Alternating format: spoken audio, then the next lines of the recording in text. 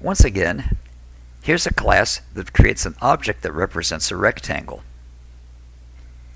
And here's a program that defines 3 rectangles, 2 of which have the same width and height, and one of them that has a different width and height. We want to compare these rectangles for equality. Just as with strings, when you want to compare objects, you need to use the equals method. Let's compile this program and run it. It's no surprise that R1 and R2 aren't equal, but it is a surprise that R2 and R3 are also not considered to be equal. What's going on here? The source of the problem is that the default equals method compares the objects for their memory locations, not the values in their fields. Let's comment out our custom-made toString method so that we can get the default toString method that returns the memory addresses of objects. And recompile. And here let's add some code to show the memory addresses of our 3 rectangles.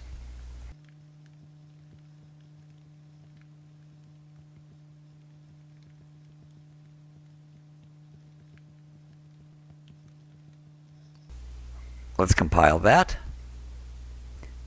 And as you see, they all have different addresses in memory, and that's why R2.equals R3 comes back as false.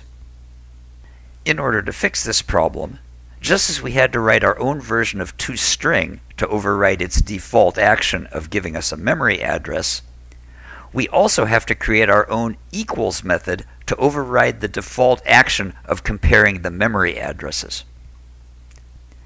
Here's what our method will look like. It's going to be a Boolean method called equals, and its parameter will be another rectangle that we want to compare this rectangle to.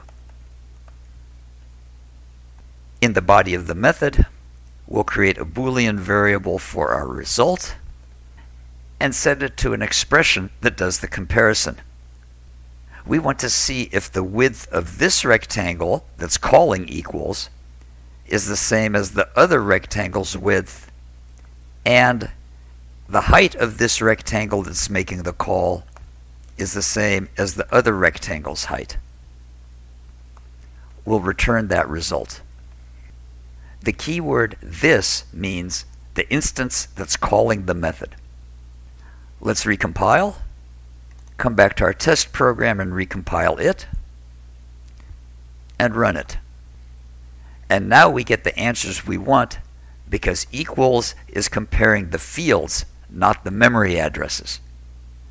The moral of the story: if you want to compare your own objects for equality, you'll have to override the default equals method by providing one of your own.